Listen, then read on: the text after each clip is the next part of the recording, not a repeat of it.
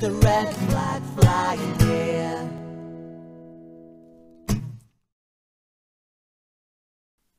Hello and welcome to Socialist Think Tank. Today we are here with Thomas Barlow. Hello, Thomas. Hello, how you doing? I'm absolutely fine. So we're going to go straight into it. What Sweet. is socialism to you? Well, I mean, this is potentially where I piss off all your viewers straight out of the gate, and and yourself, because I'm not a socialist. In fact, a lot of my political history or me coming up in the world, in the political world and activist world, has been very antagonistic to socialism. Like, by the time of Stop the War, not only was I like completely out of love with social democracy, I mean, even when I was like 14, 15 in the early 90s, the Liberal Democrats were more radical than the Labour Party, right? But I was also out of love with Leninists or, and sort of revolutionary socialists, because Stop the War drove home what I already felt and what I'd already grown up at home, in Leicestershire, reading and watching people like Mark Thomas and reading Naomi Klein and hearing about the Zapatistas and South Korean trade unionists and the Agoni people. And then like I'd look at like the revolutionary socialists and they seem like from a bygone era, maybe a bygone era that got us a bunch of stuff, right? But a bygone era when socialists used to think of themselves as being in armies, and often commanders of armies, as my dad used to say, too many chiefs and not enough Indians. A lot of people who want to talk about their perfect world and how they're going to, and like what everyone else needs to do, but like what everyone else needs to do, not them doing anything themselves. And the Socialist Workers' Party were the perfect example of that. Stop the War coalition took an issue where you had 90% of the British public on board, right, and agreed. You had 2 million people who marched against it, and then did nothing more with that.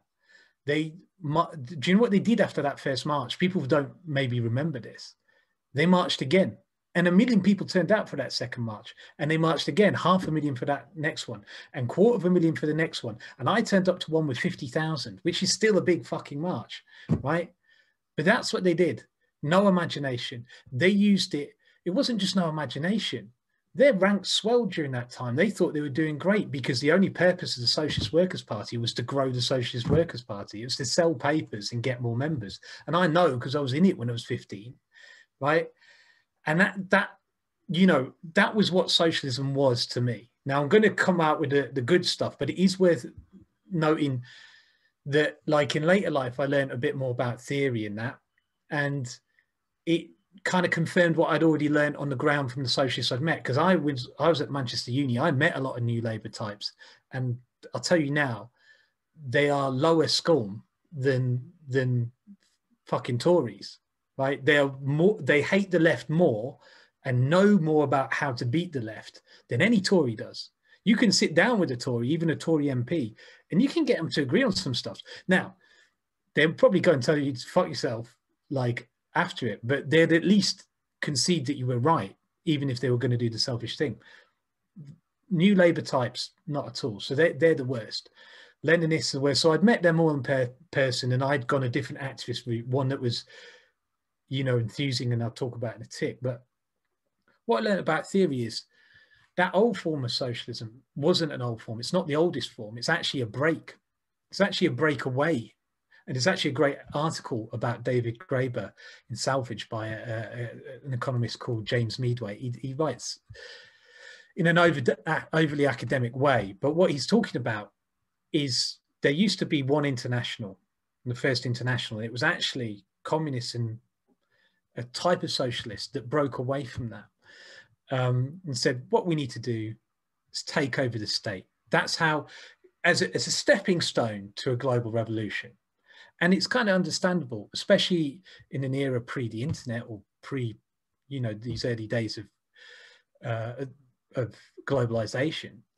So I'm not slating it, but very much like liberalism was this philosophy of the 19th century, it was important because it did free the slaves, it did create rights, individual rights and freedom of speech that we still cherish to this day. Socialism was very much a philosophy and practice of the 20th century, when everyone worked in the same workplace, when people didn't leave their country very much, when people didn't have much contact with the rest of the world, and when people were, by and large, wherever they lived, patriotic. And also, they often, for the first 2/3 of the 20th century, the majority of people in the world lived under empires. So if you were a nationalist, you might be a pan-Arab nationalist. You were fighting against an empire. So it was, was progressive, right? Like it was. But in doing all of this, they created this way of doing things. It's top down, it's leaders, it's we're going to expand the state, not just to like give people healthcare and welfare and benefits, but whether they were social democrats or revolutionaries, they also always expanded the police state. They always expanded snooping on your lives, beating you up, taking away your rights. That happened every time in every experiment, whether it was siege socialism in the USSR or whether it was here in the UK, right? Because they become so in love with the state that they did whatever, anything was justified. And of course, the idea that socialism could exist in one country, again, relatively new, and it can't. We've proven that you can't have socialism in one country. You can get some reforms, but you can't have socialism, freedom, equality, democracy. You can't have those things in one country. It's going to have to be the whole world or not at all, right? They were, any socialist that took power would recognize they were under siege. I mean, even in the 70s, there was, people forget this, but the Times did there's a BBC documentary on YouTube, and the Times did this investigation. They found there was a planned coup of the Labour government in the mid-70s, and the army were going to, certain members of the army and minor royals and Conservative MPs were working together, and they were going to sail the QE2 down the river, evacuate all the Tories from Parliament into, this ship, and take control and install a fucking military dictatorship. So they were right to be paranoid, and they were right to like try and centralize all this power. But what got lost is that sense of freedom, those important things. And I think it's a famous anarchist, and I'm an anarchist, who said freedom without socialism is just privilege and injustice. But socialism without freedom is slavery and brutality. And I think we saw a lot of that in the 20th century. And that's what I came out of. And I think it's been proven that's the way it is. And I think the final proof of the pudding in this arena of how it is what happened to Corbyn. Now, like David Graeber, who's an anarchist like myself, and many other notable anarchists, Noam Chomsky, people who are anarchist-ish like Naomi Klein, we all came out in support of Corbyn. I went and door knocked. I support the program that he was trying to implement, because I'm not an idiot. Like I don't want the world to get worse. It might not be a revolution, but we certainly need some good news. But I was also aware, and the reason I never joined the Labour Party is this was always going to fail because of my experiences in the past with the right of the Labour Party, but also the left. They both organise in the same way. It's about appointing people you trust, not people who are good at the job. It's about squashing other people's freedom and democratic rights so that you can have the power to do the right thing. The right of the Labour Party think they're doing the right thing. The left of the Labour Party think they're doing the right thing. And I know a lot of left-wing members of the Labour Party, for instance, believe in having nuclear weapons, for a workers' bomb comrade.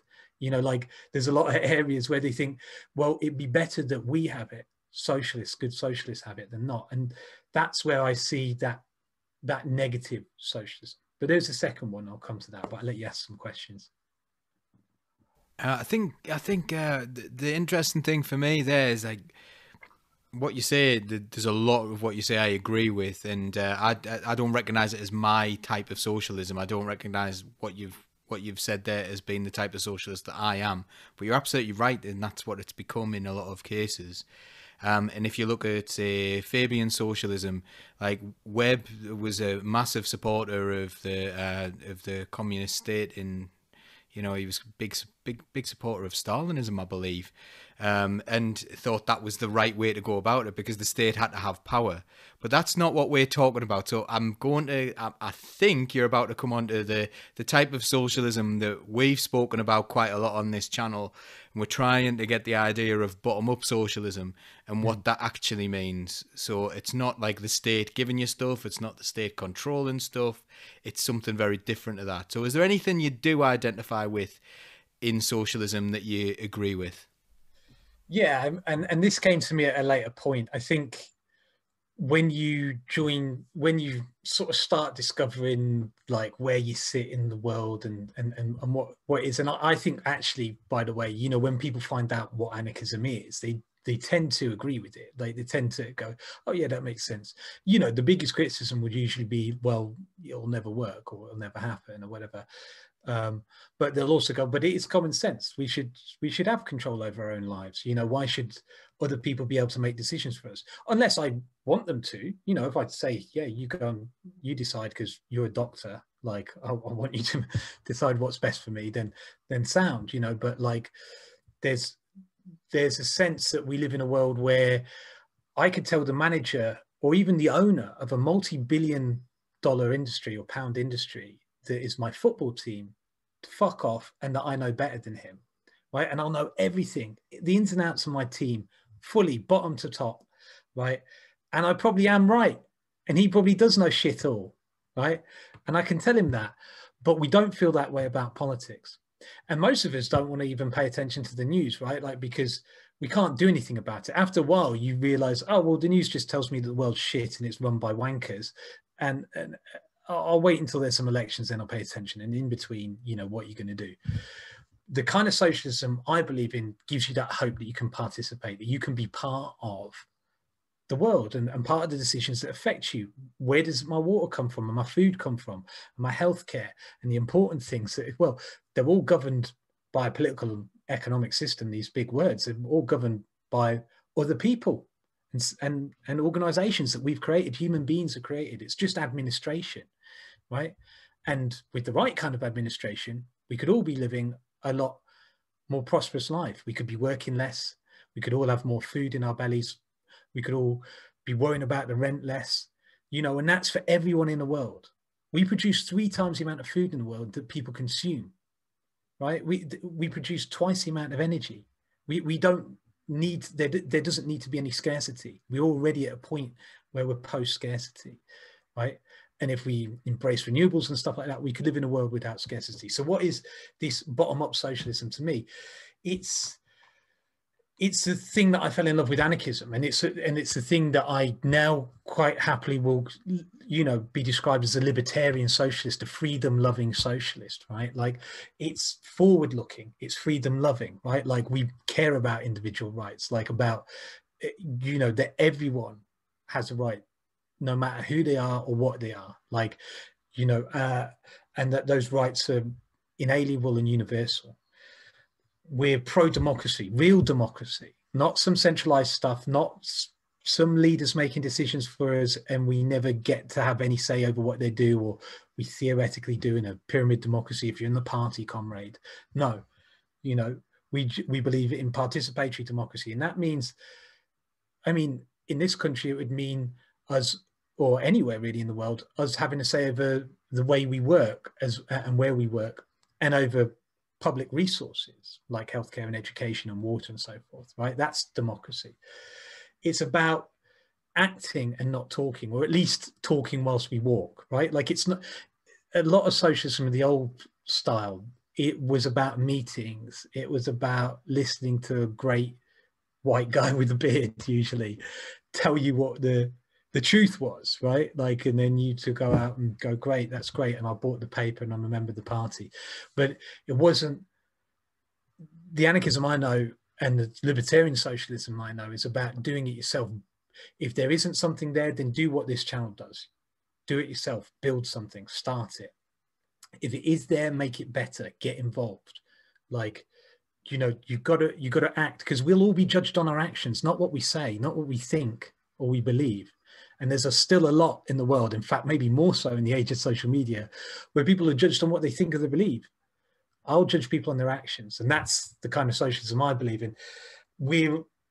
The socialism that I love is against any dictator or centralization of power. We're suspicious of any centralization of power. Sometimes there is a justification for it, but very rarely.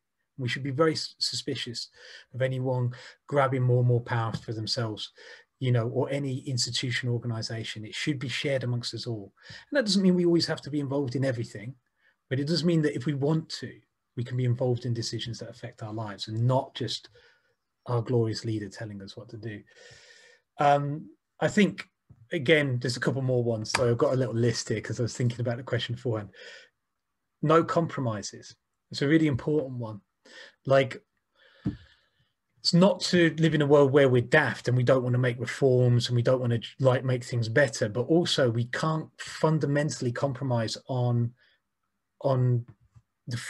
protecting the freedoms of other people. We cannot let down people around the world by saying, well, they're not important at this moment, we'll chuck them under the bus. No compromises on that. I think it's creative and exciting. You can look back to the diggers and the ravers and the era of the English Revolution, which is often called the Civil War, right? And there's the levelers who are very pro-democratic, but there was a growth of many other creative movements as well. I think we should be anti-work. I think ultimately we should be trying to aim for a world where we don't work, or we work very little. And by work, I mean not doing something. I'm not talking about doing something that's productive. I mean us working for someone else to make them money. Like, we shouldn't be in that position. We should be doing things that are useful, but for ourselves or the community or a cooperative or whoever we're working with. And finally, this is the most important one. We want to be the change we want to see.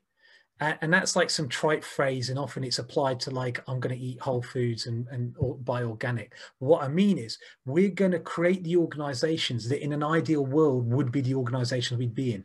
We don't go, well, right now what we need is an army so that we can get to a better world. Because guess what? When you build an army, it's only good at one thing, being an army. And that's what the country or the place that you take over with that army becomes.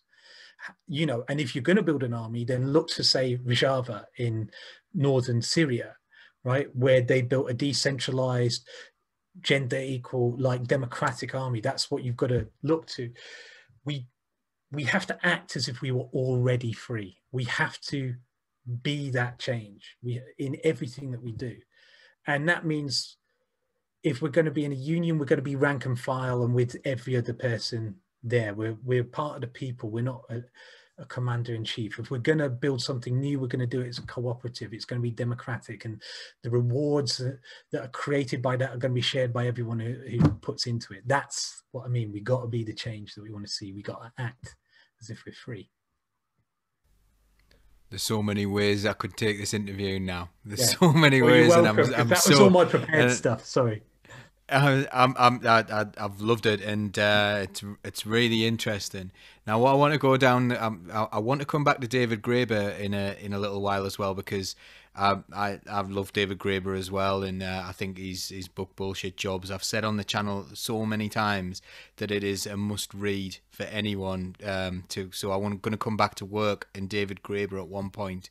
But I do want to know, like, so I think most people think anarchism is chaos. Yeah.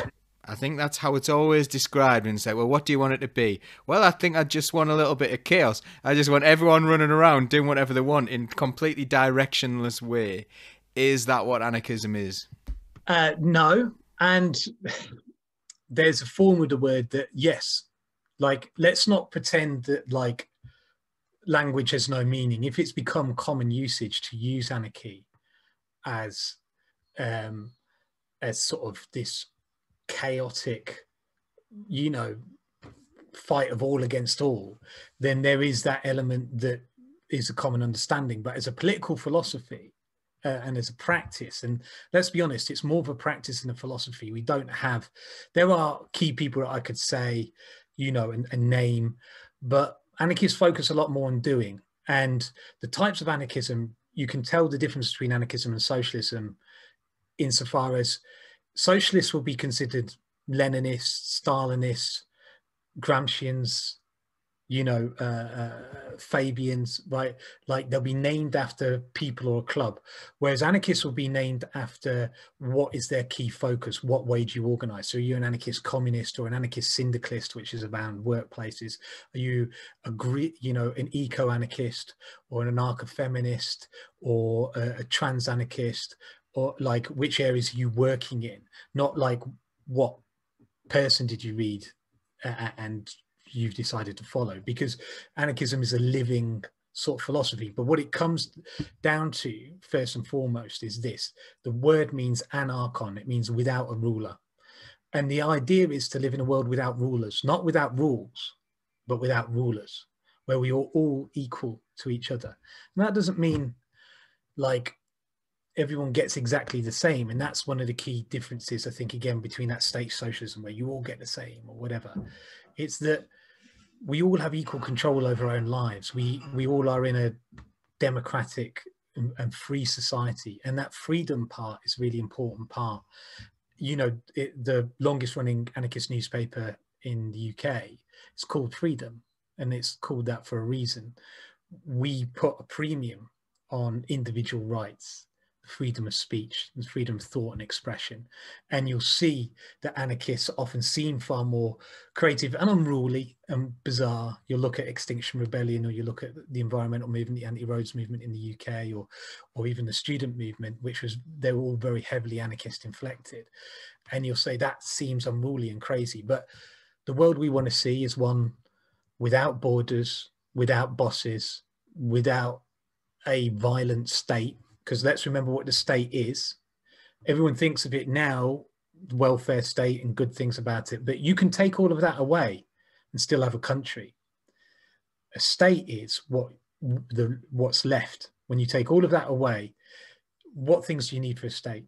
An army, police force, and prisons, right? That's what a state is. And anarchists are very much anti-state. They believe that we can create a world where there are no states, no borders, and administration, you know, is utilized to share resources. So admin means workers control their own workplace, and the work that you do, you're in control of it. You don't work for a boss. The house that you live in is yours. It's not some landlords, you know, because those are hierarchies. Those are rulers. Those are people you want to get rid of. Same with elected politicians, because at the moment, the way it works is you elect someone and they tell you what to do, rather than you elect someone and they do what you tell them to do, because they're there to serve you, right, and do things for you. So anarchism is that socialism. Certainly my anarchist communism is. I'm an anarchist communist, really, but a libertarian socialist would be a fair way of saying it. You know, there are other deep green anarchists, for instance, or minarchists who focus on, say, let's have a federation of cities or whatever. There's different ways of realizing this dream. But you've got, with anarchism, that stateless, classless society that we're aiming for, which is what communists and socialists are aiming for. The difference is that we believe that you have to be that change. The way that you organize will determine what outcome you get. Like, if you organize like an army, you'll get a violent state. If you organize with a centralized structure and a leader, that's what you're going to get. If you organize in a way where everyone is equal, or is able to participate in decisions, then you'll create a society like that. And that's the major difference between us and socialists. It's not everyone against everyone. It is the other, I think, major important thing is that it has to be global, realistically. And that term, think global but act local, is another key thing about it. We won't necessarily always focus on the state. We might focus on our local community or our workplace or whatever it is that's our focus. The thought will always be that the aim is all of us in the world united, and we're part of a global movement. And that's what anarchism is. Ultimately, you'll only realize anarchism when there is a true global movement, and we all know that, and there's no sort of interim. We can make changes and reforms along the way, but the aim is we are part of a global movement that makes a change. And of course that makes sense, because the majority of the working class are not in this country, they're around the world, you know. So I'm just trying to think of what are the usual criticisms of anarchism. Hopefully I explained it there okay. I think you did. I think you've explained it really well. It's just, you know, to me, I feel like I'm learning something as well. But there's a lot I relate to. Then I bet you our viewers and listeners will be relating to a lot of what you've said there. Like, it isn't this chaotic thing. There's a little thing before I'm going to come on to David Graeber, which is some people have described Boris Johnson as an anarchist, and I think it's to do with his libertarianism, but he is like a sort of a right-wing libertarian, as in he doesn't want any rules for his bad behaviour. You know, that's where it comes from. Have you any thoughts on that? Again, they're using that sort of, like, they're using that negative use of the term when they talk about it. But let's get it straight. The Americans have polluted the global conversation with their use of libertarianism, because in America, libertarianism is a sort of right-wing philosophy. It's free market fundamentalism, or uber liberalism, really. Like, it's a war of all against all, right? And everything is governed by contracts and private ownership. And there's an old joke, you know, about anarchists, which is like, you know, what does an anarchist drink? You know, Earl Grey or something because property is theft. I can't remember the fucking line, but we believe that property is theft. We don't mean private property, your computer, your house, or whatever. We mean personal property. We mean private property, where you own someone's workplace, or own them at work, essentially, because they work for you to make profit for you, or you own their house. That's the property that we're against. And that's fundamental to anarchism. So right-wing libertarianism, this free market fundamentalism, is nothing to do with anarchism. And it's because the working class has been so poorly organized in the US, probably the least developed working class in the world, historically at a high point, and weirdly enough, that was very inflected by anarchism. They have Labor Day there, that's you know, a commemoration of the Haymarket murders of anarchists, and the IWW was an anarchist union that they used the Pinkertons to come in and shoot them. You know, like Americans have very violent repression, you know, because it was a very violent country. Their working class got destroyed, and because of that, you know, and this wave of the new left, actually in the 60s, and the hippies and stuff like that, they sort of used this term libertarianism. Ayn Rand used it, you know, and it's sort of built from there. And some of them, even like people, it's called Peter, he's Canadian, Peter Stefanovic or something, I can't remember his name. He calls himself an anarchist, and there's even like a stream of it. They call themselves anarcho-capitalists, and every other anarchist like attacks them constantly on message boards, because free market fundamentalism cannot be anarchism, because you cannot live in a world without rulers when a free market fundamentalist is not free market. You have a market where people are bought and sold, contracts are bought and sold, where someone can own you, where someone can be your boss. That cannot be anarchism. There cannot be a world without rulers, if that is. So it's partially that, but also Johnson isn't even a libertarian in that right-wing sense. He's, you know, I mean, as COVID has shown, he's quite happy to economically dole out the cash. He's a cronyist, and he's a kind of old school right winger where, like, I'll just reward the people who help me out. Like he's like a classic right wing libertarian would be Osborne and Cameron.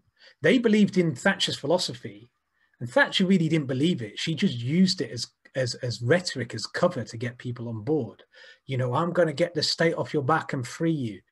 They actually believed it because they're 2 generations down the line, or a generation down the line, and they applied that stuff, and it didn't work. It destroyed the British economy, right? And it set Britain back a long time. But there are conservatives who don't believe in that free market bullshit, and Johnson's one of them. So he's not even one of those. He's an anarchist in that very negative sense of being like a knob, but he's not even that kind of anarchist. He's just a nepotistic, greedy, self-serving egotist who's also, by capitalist standards, kind of incompetent. So, you know, that's who he is. I don't think anarchist applies to him at all. So the next thing I'm going to ask you then, I'm going to go on to David Graeber in this point. You've talked a lot about work. You've talked about how you know, people can own your time, and I think that's the key. I don't think you actually said that, but that's what you're talking about, ownership, aren't you? People own your time while you're at work. They own you for that period of time. Yeah. So and a lot of the jobs, so speaking about David Graeber, you can go in any direction here. I'm going from the point of view of bullshit jobs, where he was saying there's all sorts of jobs that capitalism creates. So we've had a little kind of go at a certain type of socialism here. Let's have a go at capitalism. So capitalism creates these weird jobs that don't really exist, don't really produce anything, and they're just there to kind of prop up the system. So let's go down that route. Tell me a little bit about that. Well, there's two. Just one thing I wanted to mention about owning time, and then I will come to these sort of bullshit jobs. Is a capitalist or your boss doesn't just own your time whilst you're at work. By paying you badly, they own your time when you're not at work for all the things you've got to do to maintain yourself, to keep yourself alive, right? All the cooking, cleaning, the traveling. You know, in France, where they're like of stronger unions, for instance, a few years ago, they made it illegal for your boss to message you outside of work, right?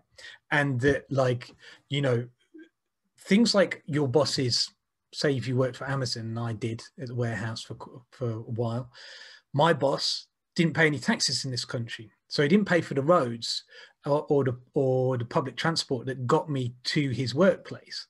I'm paying for that as a taxpayer and a customer, right? Your boss owns your time, almost all of your time. You'd be surprised how little spare time you've got that your boss doesn't own, because when you are at work, you're there working for them to make money. Now, in our country, it's hard to sometimes get our heads around this, because we've developed to this point where we're sort of almost post-production, and this is where the bullshit jobs comes in. Like, we often get to do jobs that we actually quite like, or we see some meaning in them. If they weren't just run so badly, there might be some value in them. You know, you might be a teacher or a nurse or something like that, and we'll come on to that in a tick. And so you're like, well, I'm not really owned by the school board or the NHS, you know, like they don't own my time. I want to do this. I like helping people. You still got to do it, or else you can't live, right? And try living on the dole. You can't do that for much. You can't do it like you used to. And we're lucky again to be in a place where you can, though, live on that for a while. But, you know, many places in the world you can't. But in that sense, it's misery and penury, or working for someone who usually, and people who work in the NHS and in education will tell you, isn't managing what you're doing right. Education could be a fantastic job. So why do 50% of teachers leave after 3 years?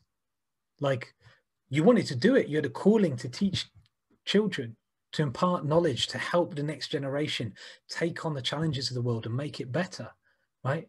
But you can't do it because it's organized so badly. You're worked 60 hours a week. You run ragged. You're told to teach things in this piecemeal fashion. And you're told to teach not lies, but things that aren't quite that useful. And you're not allowed to let people learn at their own rate. Everyone's got to go through this factory system. You've got to get to here by this age and here by this age, right?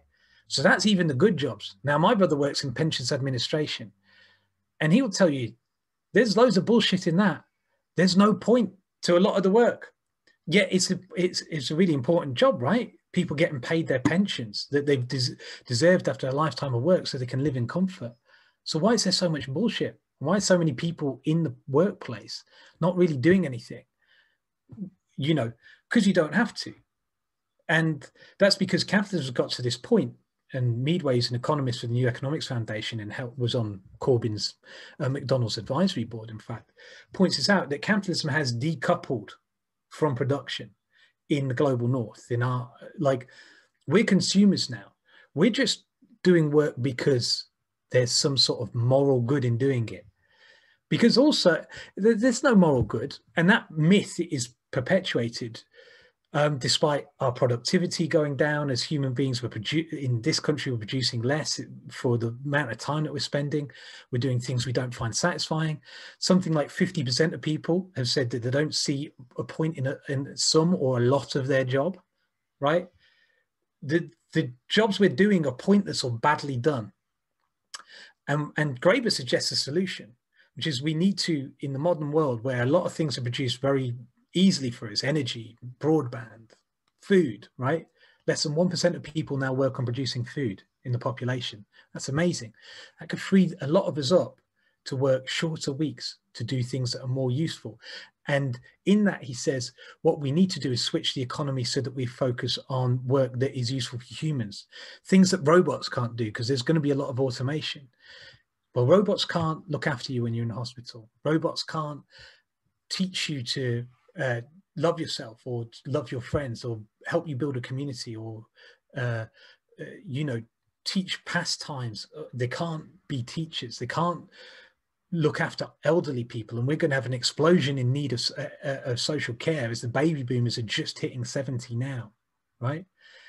We need to fundamentally, as people, we don't just critique this stupid system of work, and it's even more stupid now that we're doing work that's completely fucking pointless. We need to say, well, this is the way that we can make work mean something again. We can do something of value. And that's, some of Graeber's genius. There's a lot of great genius, but one of the best things about him is, unlike, again, a lot of people that I'd call traditional socialists or this old socialism, he writes and speaks in plain English. He doesn't put it behind a wall of weird Marxist vernacular. He's not a super academic. You can read Bullshit Jobs. It makes sense. And you're like, yeah, that makes sense. I see that in my life.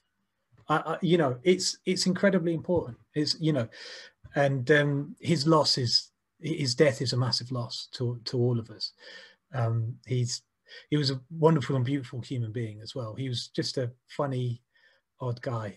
I've got a lot of love for him. So, it's nice that you brought him up, because that's one of his key concepts. And I don't know if you could expand on it better, but that's my perception.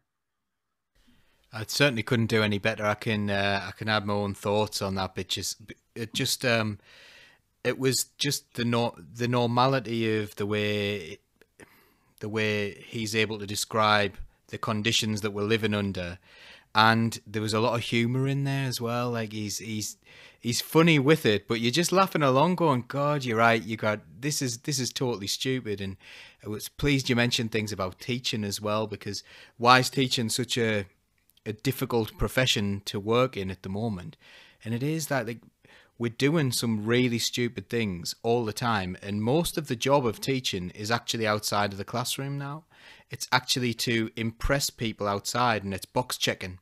So as David Graeber describes in Bullshit Jobs, what you're doing is, because you've got a middle manager who needs to justify their role, they're making you tick a load of boxes rather than doing the only important thing in teaching is teaching children. That is the only important thing. And whether that's teaching them, how to socialize, or whether that's teaching them how to do maths, or whether it's history or anything, any amount of things, the important thing is contact time with those kids and telling them what they need to learn and helping them to develop as human beings. Whereas actually what most of the time teachers are doing is ticking things in different coloured pens, and because some idiot came up with some sort of system somewhere that Ofsted liked. That's where we are, and I think that's one of the reasons I related to it, and I'm sure so many people would. So definitely read Bullshit Jobs if you got, or do the audio book, or do whatever you want to do, because it's well worth it. Yeah, so just a couple of recommendations on that theme.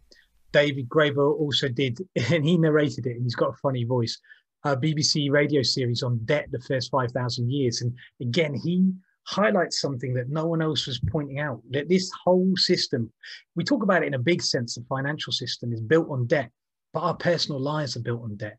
And that it's not just about a money thing. Here's the thing about it, anthropologically, because he's an anthropologist, is there's a moral thing about debt that and you can feel it. When you're in someone's debt, or if you're in debt generally, you feel panicked, unsure, unhappy. And it's shown, psychological testing has shown that if you're in debt, it leads you to make worse decisions because you're under a lot of stress. And when you're under stress, you look at short-term gain rather than like making sort of like more rational decisions in your own interest, right? Like people who are in debt often, for instance, will gamble or take payday loans, right? Like it's, because you're like, how do I get out of debt? Because it feels bad. And it goes all the way back thousands of years, this moral thing about it. But also the box ticking thing. There's a documentary by Adam Curtis, the weird filmmaker, called, I think, All Looked Over by Machines of Love and Grace. And it's about, especially under Blair, this just explosion of box checking bullshit, like it's just utter bullshit. And you know, who are the people who decide what boxes to check and whether it's of any value? You know, it becomes cretinous. Again, you know, you see it in healthcare. The most important thing is looking after patients. So why is so much time taken up with admin? And why does the health service have such bad IT? Anyways, sorry. Yeah, we could go a total different route down there. Sorry. But what I do want to talk about now is you're involved in independent media and we're independent media, and I want to talk about the importance of it, because we've got this like massive machine of non-independent media that is telling us stuff all the time, telling us what to believe. And I mentioned this on a show I did recently. When the BBC put the Russian hat on Corbyn and stuff, they had thousands and thousands of complaints, and they said, nah, it's fine. You know, we didn't do anything wrong. But then recently they referred themselves to the independent complaints thing. I can't remember exactly what it was, but over Emily Maitlis saying that Dominic Cummings had broken the rules. You know, that speech she did on Newsnight, and there was a big fuss. They referred themselves to that, and there were like 5 complaints went in about that entire topic. There were thousands went in about Corbyn, 5 went in about Emily Maitlis. 2 were saying she shouldn't have said that. 2 out of all the people who watched the BBC, 2. 3 were saying, why are you disciplining her? You know, so that, like, they've referred themselves. So what is going on with non-independent media? Because the BBC should be independent media. And what is the importance of independent media? Yeah, well, let's talk about the state of the media. And I'm getting close to being able to do this briefly now. There's 3 key elements to it in the UK, right? And generally across the world, you'll see this more or less the same. You've got a state broadcaster, a public broadcaster. Now, in places like Germany, it's more decoupled from the government. Here it isn't. I'll go into that. You've got the national press, and you've got big tech now. Google and Facebook basically take around about 80% of advertising revenue that goes to news, that should go to news, and it doesn't. And that is devastating the environment in which we create truthful, factually accurate news. Because when you starve it, journalists of funds, and now 60% of trained journalists work in PR, they don't even work in journalism, right? Like, then you don't get factually accurate news. You also created algorithms that basically reward extreme emotion, eliciting extreme emotion, basically getting people angry, right? More than it does giving people useful information about the world. That's the system that you've created, right? And so into that world comes massive amounts of conspiracy theory, massive amounts of fake news, but also the right-wing news that was already geared up to elicit emotion because they can't appeal to your rationality. It's not rational to hate people you've never met and have done nothing wrong to you when you're getting screwed by the government and big business. So they have to, you know, go, oh, the gays, oh, the teachers, the hippies, the scientists, the socialists, the you know, women, right? And somehow make you angry about that. Ideally, white men, because they're the only people that you really need to make angry, because they're where all the power is, right? That gets rewarded by big tech as well, and they don't want to be regulated. They don't want to be seen as independent, as media, as news providers, right? So there's actually a massive fight going on in Australia right now, and it's kind of ended, and it's kind of a score draw between the nation state and Facebook and Google. They both sort of fought over what's going to happen. They don't want to be regulated, and so they're going to do a deal with the press. And the national press, 70% of it is owned by 3 billionaire families, right? 70% of it. And those billionaire families who are losing money in this all the time nowadays are funded by advertising from multinational companies. So these guys giving you information about the world that you need, or are they trying to turn you away from information that would be critical of them and the people who pay for them? We know it's the latter, right? It's in their interests. We know with big tech, ultimately it's in their interest because, again, they're billionaires and they make their money from businesses. And that's why Facebook are saying we're depoliticizing Facebook. So you're not going to be able to do stuff on there. And you want to read politics. They don't mean we're going to chuck off all politics. They're going to work with the Daily Mail and the Express and other far-right rags like the Spectator, who are often found to be untruthful, factually inaccurate, and obviously represent positions that are divisive, aggressive, and terrible, right? Those will continue. No, it's the rest of us, ordinary people, small groups. That will include small groups of Nazis, but that will be the minority. The majority are going to be the left. The left's done. We've got 3 to 6 months to pack our bags and get off Facebook and find another way of communicating with our audience, because we're fucked. We're finished, right? And then you've got the BBC. The BBC has always been a state broadcaster from the beginning. There's a great book by a guy called Tom Mills, and he tells it in a storybook fashion. It's called The Myth of a Public Service. Tom Mills, check it out, right?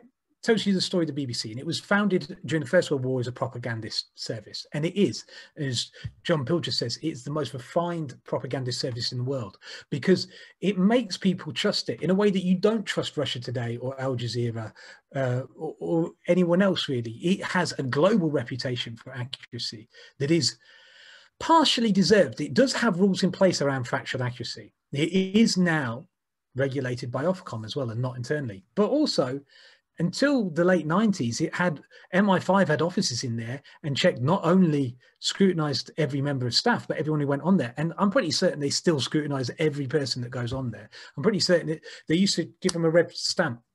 And famous historians like Eric Hobsbawm were red stamped off. You know, so very much like the billionaires control a type of media in their interest, the state controls a type of media in its interest, and it doesn't want anyone rocking the boat. It doesn't want anyone questioning anything. And as Chomsky says, another famous anarchist, there is debate allowed within a very narrow perimeter. And then you have very lively debate.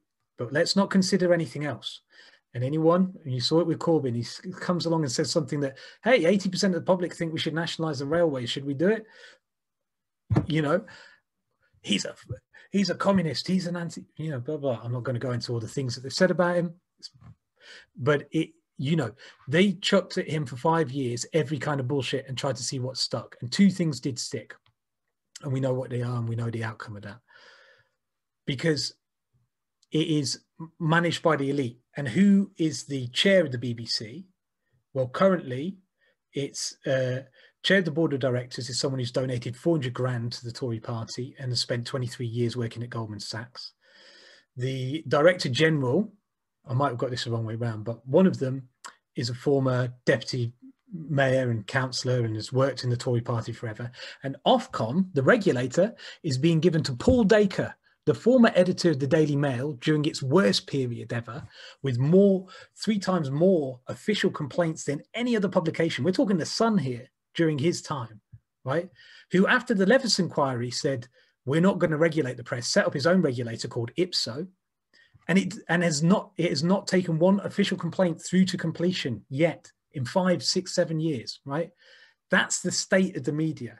It is a big club and we're not in it. No, it's a small club. It's a small club for billionaires. It's populated by the state and the elite. And the majority of people, by the way, who work in those top positions are privately educated as well. And that's only 7% of the population. So we know who runs that.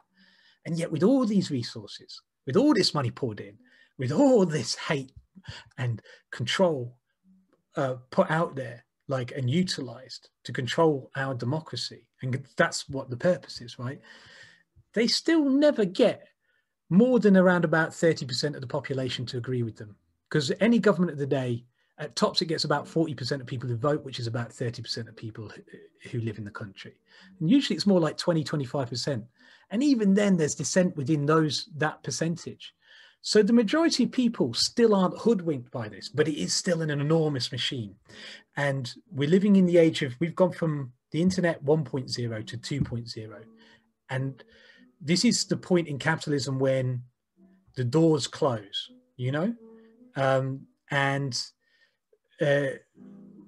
the market closes and they shut all the doors to little upstarts. So now's the time for us to make our own thing. Well, look, the independent media as a sector is actually very young. You know, in the past, as I say, there's that old form of socialism which has relied on parties with their papers, you know. And there was the Morning Star, and to a certain extent the Mirror. And back in the day, I think it was it called the Herald, which became the Sun, was the most read paper in the country, and it was very left wing, right? So we had a place in this ecosystem, and we had a way of working. The new media that's come up with this age of the internet 2.0 is 5 to 10 years old, and is not, you know, some of them like Red Pepper, New Internationalist, they're older. New Internationalist is 40 years old, but it's quite young, and we are working out how to work with each other. And I started off doing a welfare rights blog, or working on one in my spare time, called Real Fair. And then I founded an organization called Real Media. And then I founded, and that's still running to this day. Check it out. Real Media is really good. Realmedia.press. And it does sort of activist journalism and campaign and videos about campaigners and stuff like that, stuff the news won't cover. And then there is, I founded the Media Fund, and the Media Fund has just reconstituted as the Independent Media Association. And that is a collection of about 40 media organizations that are working together to start building ways of getting funding in from the trade unions, who are going to be dead without, like, the trade union membership is aging and it's dying. Young people don't see any point in unions any longer, and it's very expensive to organize in the old way. I was told by someone at Unite, you need a workplace of 200 people to afford one organizer, right? To truly afford one. Like, and people don't work in workplaces that large any longer, not much, outside of the public sector. So the unions need to support it, and we need to get funding from the public, and the public need to see that they have to pay for their media, because if they don't pay, then someone else is paying, and we know what interest they're going to be representing. It's not going to be our interest. So you have to pay for this information, because journalism costs. It costs my time, and I need to eat. It costs travel and research and skills. It costs lawyers' costs, because we have to stop ourselves from getting sued. And there's a good reason for that. We need to be regulated. We need to make sure that we put out factually accurate truths into the public arena, so that you can make decisions about the world and actually participate in a democracy, democracy, like rule by the people, where we rule our own lives. If we don't change the media, we are not going to win anything else. Fascism will rise, the environment will be destroyed, women will be oppressed, the working class will be smashed. Like, any struggle that you can think of is going to be devastated unless we create a media that is coordinated, that sets the agenda, and is well resourced. We have to get it together. Now, there are some big-ish independent media that are doing quite well. They're financially sustainable. I think we've mapped out, there's a good 100 organizations in the UK that we think would left independent media. And we don't just do left, by the way, but it tends to be that the right don't produce any independent media. But they think they're doing well because they're financially sustainable, but we're still not reaching beyond the people we always talk to. We have to not mobilize the existing audience, but organize within audiences that we haven't spoken to. And when I say audiences, that's fellow citizens, fellow people, other people. We need to chat to people like we used to down the pub. When I grew in a place that was a former mining town, and I worked in a warehouse, and we'd all go to the pub after work every night, because that's the way it was. And you might not agree, and there were Sun readers in there. There's a lot of Sun readers. There's a lot of people who are, there's some people who are royalists and stuff like that. But guess what? You're all in the same place, and you'd argue almost every night. It was a better political education than I ever got at uni, right? But it was sound. And you knew you'd won an argument when you heard them saying it the next week, the exact same thing that you'd said to them, And by the way, they won me round on some stuff. Whoever you're arguing with, that was the thing. We need to get back to that. We need to be not afraid to debate people that have differing opinions. But most importantly, like I say, we've got to tackle these very boring things that no one on the left wants to do. Everyone wants to be the hero journalist. Everyone wants to have the show. Everyone wants to do that stuff. Now, I've done the dirty things I've run festivals. I've run my own company. I've founded cooperatives. I know how to do, I'm a trained project manager, and I know how to do the accounts. We have to learn those things. because capitalists don't teach us those things, because they wouldn't give you an education system where you learn how to create a mortgage or what the laws of your country are or how to run a business successfully, because then you would have the skills needed to create wealth for you and your community and power. And that doesn't want to be changed. Well, we have to teach ourselves those things, build independent media that's strong enough to challenge and eventually replace, or certainly replace for enough of the population that we can say, just like the right-wing press have got their 20 or 30% that they've got on lockdown, we've got our 30, 40% that we're like, we're talking to you every day, we're giving you information about the world that's useful. It's not, you know, hate your neighbor. It's, this is what's going on with the world. And here's the final thing I'd say about it. We need to talk a lot more about solutions than problems, because the news is depressing. And yet solutions are being created every day, and movements to change are winning or fighting every day. Let's talk about that. That's inspiring, you know? So normally we end up on what's your hopeful vision for the future? What do you hope to achieve in the future? You've really tapered into that. So we get this right. How do things change? I think the aim should be for the next 10 years, within the next 10 years, ideally by the next election, to the key policy focus, the key win reform that we could hope for that will enable a lot of others would be the Green New Deal. And I believe, honestly, that the Conservatives could be pushed there as easily, if not maybe more easily, than Keir Starmer, quite frankly. I believe that the electoral system at its best is a weather vane. It goes where the wind blows, and we're the wind. So we have to see ourselves as that.